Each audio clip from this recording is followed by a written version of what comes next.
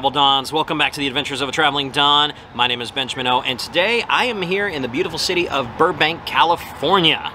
Now today we are spotlighting a very special place, and it is called Story Tavern.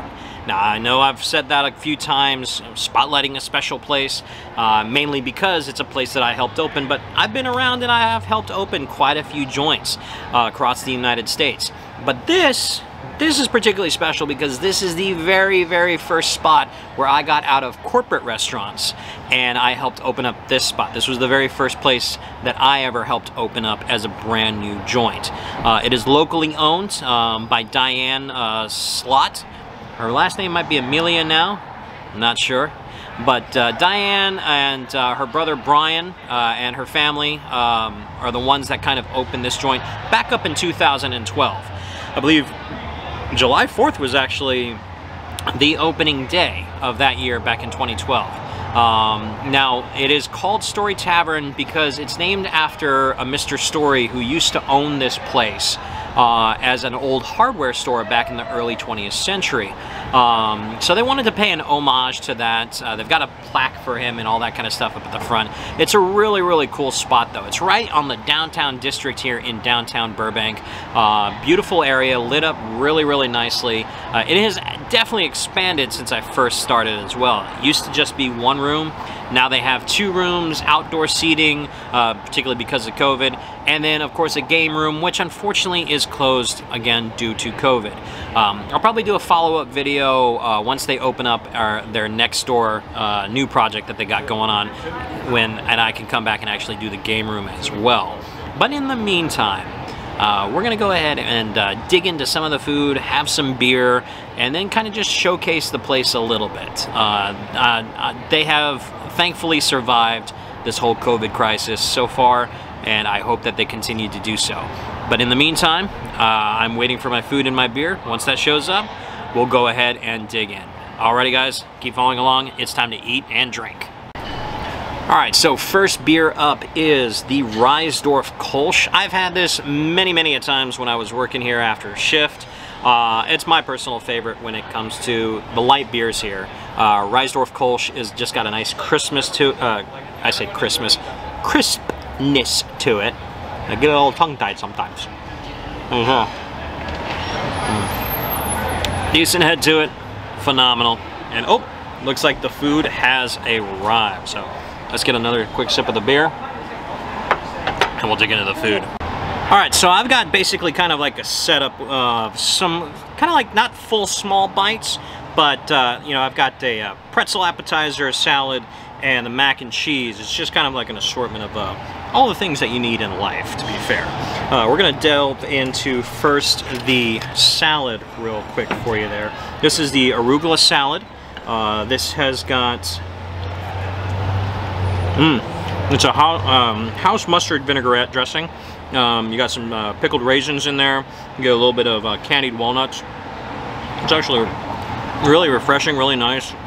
You got that bitterness of the arugula, and then you got the sweetness of the raisins add to that, and that mustard vinaigrette they make in house is absolutely phenomenal. It's really good. So yeah, there's a salad. Let me give you a little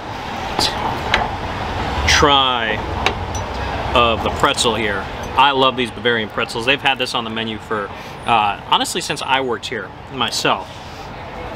Now they have beer cheese, which is my personal favorite. It's a house recipe that they make in there for you. Secret recipe, which they won't give to me, unfortunately, because I was not a cook, so I don't know all the ingredients. Yeah. That beer cheese is really good. Got a nice savoriness to it.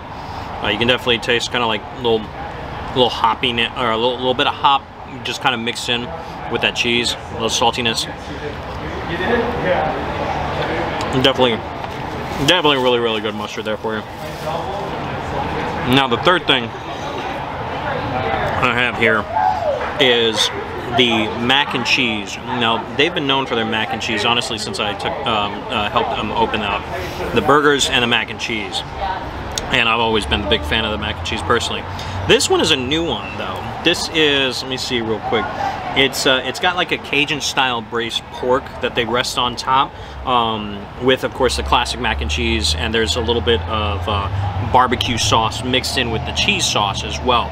So it is, I mean, it looks phenomenal. It looks like, when you get mac and cheese, you want to see the gooiness. You want that kind of like just stringy cheese. That's my personal favorite. That's what you know is like really good baked mac and cheese for you there. So let me give it a try.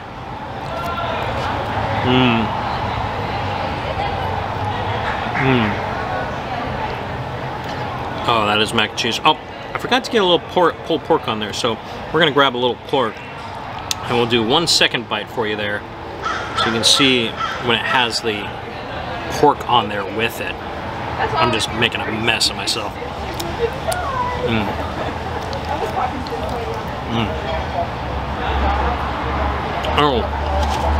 Oh my God. That enhances the flavor so much. So much. There's a little, almost like a tanginess. I'm wondering if that's in the sauce or just in the pulled pork itself.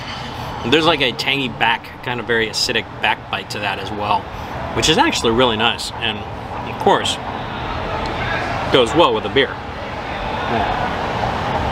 Alright, I've got my trio of delicious foods. I'm gonna go ahead and dig into this. Might have another beer afterwards, but this is kind of like the nice showcase of what they've got. You'll be able to see, I'll show kind of like a montage of just like a bunch of B-roll film around the joint. I know it's not what it will be when it's back at 100%, and I don't have access to the game room. I definitely will come back. They have plans to actually turn the next door place, which used to be the back house for Volcano, into a cidery.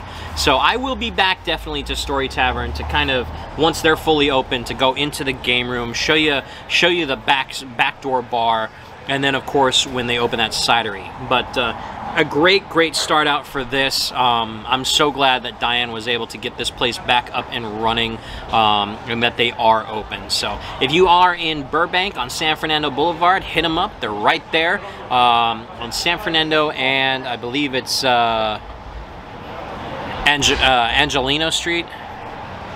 Yeah, Angelino Street. But anyway, my old haunt. This is where the name Dawn kind of started, this area. So we'll get into that story later, but definitely check out Story Tavern anytime you're in Burbank, California. Give my girl Diane a shout, and definitely come in and get some good mac and cheese, some pretzels, a little arugula salad, or just get that Story burger and grab a nice beer or glass of wine. So, all right, Travel Dons, I'm gonna sign off for the night, and we'll see you on the next adventure, okay? Keep traveling.